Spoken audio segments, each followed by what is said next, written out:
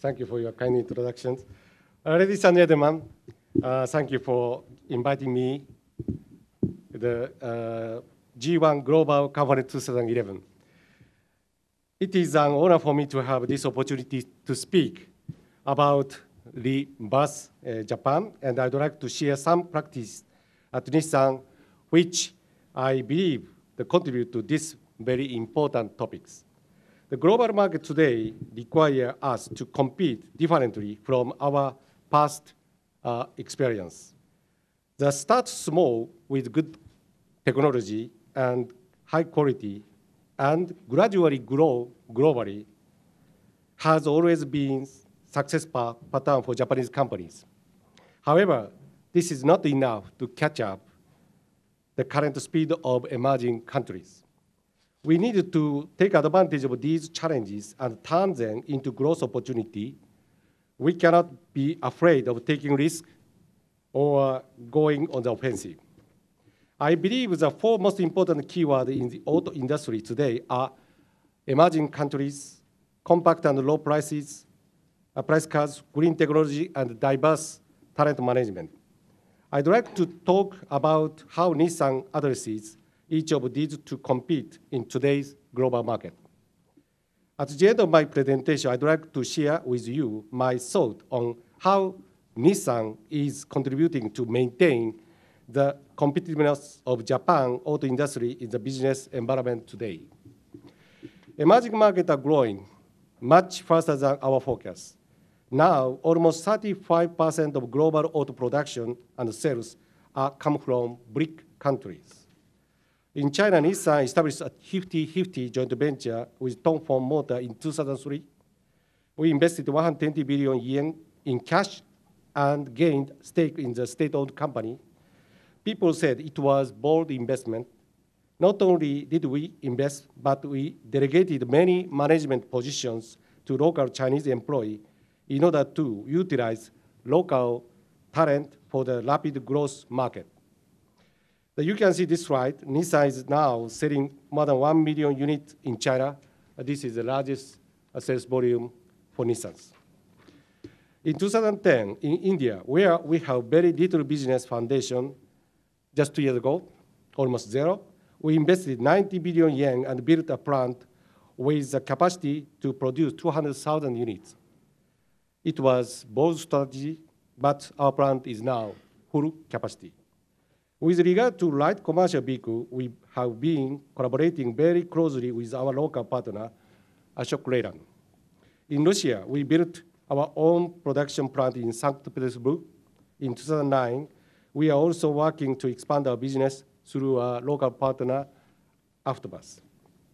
In Brazil, we just announced $1.5 billion investment to build a new 200,000 unit plant close to Rio de Janeiro. This literally is the last brick in the wall and defined a new era for Nissan in Brazil. Nissan's strategy in emerging countries can be summarized into 3 elements. One is a clear prioritization of resource allocation. We invested in China 2003, in India 2008, in Russia 2010, and in Brazil this year. We have continued to invest significant resources into emerging markets to ensure we can capitalize on growth opportunity. The second element is collaboration with local partners. We have been working effectively with Dongfeng Motor China, Ashok Leyland India, and Afterbus in Russia. Collaboration continues to be a key element for Nissan in all parts of business, including emerging markets. The third element is utilizing local talent. 72% of global management positions, executive positions at Nissan today consist of non-Japanese or local talent. This trend will continue for Nissan as it is what makes us strong. And because of this strategy, emerging markets account more than 50% of Nissan global sales. Let me, on the next keyword, our strategy for compact car and low-price vehicle. The compact car and low-price car market are growing everywhere, not only emerging market, but also matured market. Today, Nissan's global compact car, the March Micra, is produced in Thailand, China, India, and Mexico, and is planned for production in Brazil.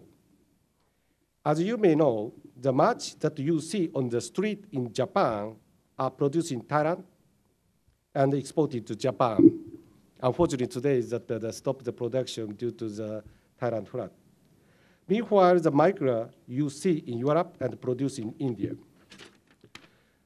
The global compact car is based on our V platform. This is very compact, cost-competitive platform for us, and we quickly ramped up its production to offer very affordable product to customers.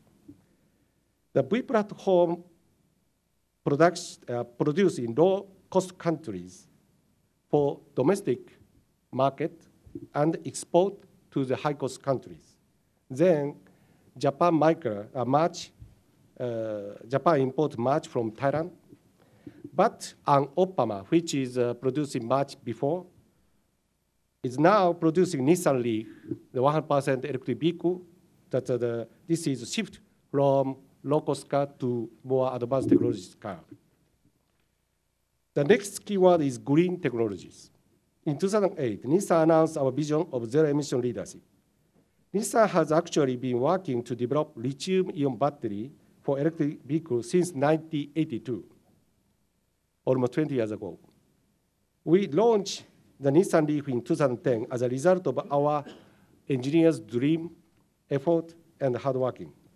In 2008, when Nissan announced the vision to be zero-emission leadership, no one ever imagined that EVs would gain such wide acceptance across the world. Internal perception, even inside Nissan, was no exception. But we wanted to be a pioneer, not just follower. So official announcement of this vision was important for us to drive toward this goal.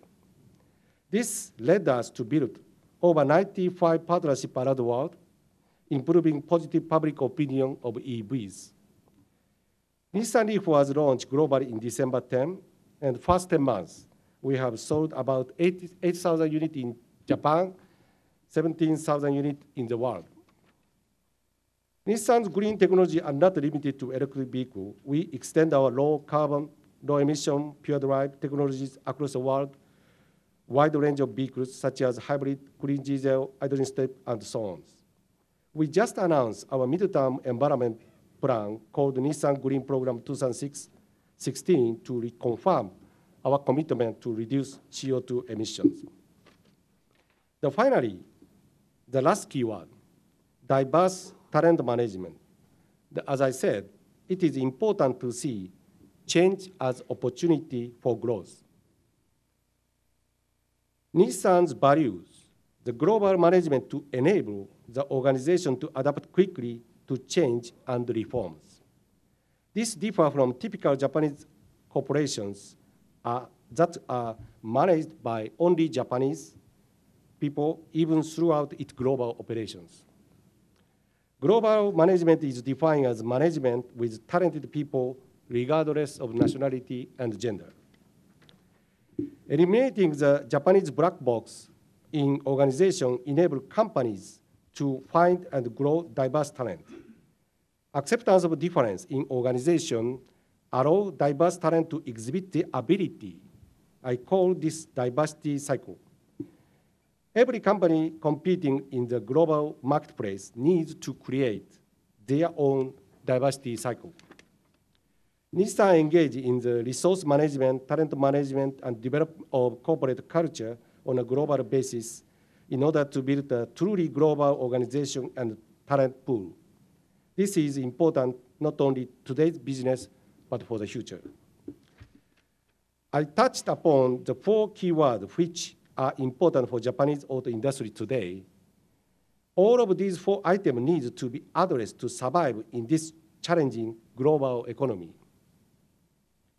I would like to end my presentation by speaking about how Nissan is contributing to maintain the Japanese auto industry's competitiveness today. The Nissan strategy can be summarized into 3 points. First, we believe that our source of competitiveness lies in Japan. A strong Japanese development production way or monozukuri power is deployed at all our production facilities around the globe, resulting in the company's global competitiveness. I have been consistently emphasizing the necessity of retaining Japanese strengths and monozukuri in Japan. The reason to me is obvious. Retention of monozukuri excellence in Japan results not only business in Japan, but also the growth of the entire global market. This remains unchanged despite the earthquake and tsunami in March. I think the combination between the strong leadership taking risk and sometimes bold strategy and very Japanese steady execution power or execution capability will be the key of the revived Japan.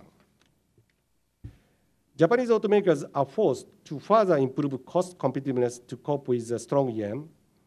I strongly believe that this challenge will lead to new breakthrough in monozukuri, which will lead to new growth and global level. This must happen. However, I have very, very strong sense of risk whether Japan can maintain its monozukuri base in Japan in the future. I believe we all need to continue working hard to make sure it is maintained. The second aspect of Nissan's approach is to execute distinctive strategy. In the market, we should communicate on our unique value and brand positions. We are not just followers of our competitors. I think it is important for Japanese companies to avoid yokonarabi or followers mentalities, which competitor is doing something we should do, such as following the mentalities. This is consistent throughout our strategy, be it emerging market, compact car, or green technologies. We assume risk if necessary. This is why leadership is important. Last but not least, the third aspect is building an organization that is always challenging reforms. I personally believe that Japanese companies should seek truly global management with a more diverse and bilingual headquarters. Each global function retains a core element remaining in Japan, which its operations are deployed globally, capitalizing its strengths. Diverse talent contribute to the company's performance. Being bilingual is something natural. This is how I describe truly global management. Nissan announced a new midterm business plan, Nissan Power 88, this June. The ambitious plan calls for hitting global market share 8% by 2016 and ensuring the sustainable profit margin 8%. This is challenging, but by maintaining our monozukuri foundation, taking calculated risk, and developing truly global management organization, I believe this ambitious plan can be achieved. Thank you for your attention.